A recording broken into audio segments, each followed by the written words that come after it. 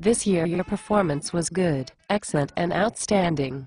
So, your rating is average. What? How come average? Because you lack domain knowledge.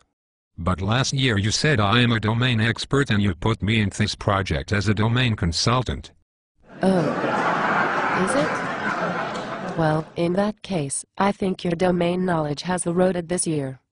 What? Yes, I didn't see you sharing knowledge on purchasing domain. Why would I? Because I am not in purchasing, I am in manufacturing. This is what I don't like about you. You give excuse for everything.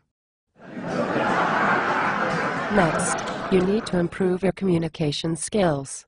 Like what? I am the one who trained the team on business communication. You sat in the audience and took notes. You remember?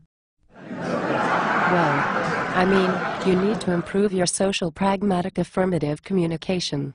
What the hell is that? See, that's why you need to learn about it. Next, you need to sharpen your recruiting skills. All the guys you recruited left within 2 months. Well, not my mistake. You told them you will sit beside them and review their code personally, and most resigned the next day itself. Couple of them even attempted suicide. Anyway, I tried to give you a better rating, but our normalization process gave you only average. Last year that process gave me excellent. This year just average. Why is this process pushing me up and down every year? That's a complicated process. You don't want to hear. I'll try to understand. Go ahead.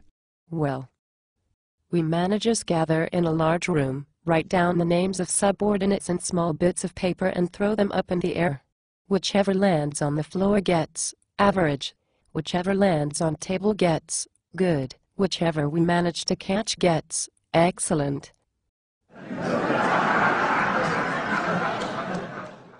And whichever gets stuck to the ceiling gets outstanding. This is ridiculous. So who gets poor rating? Good question. Those are the ones we forget to write down. What the? And how can paper bits stick to the ceiling for outstanding? Oh no. Now you have started questioning our 20-year-old organizational process.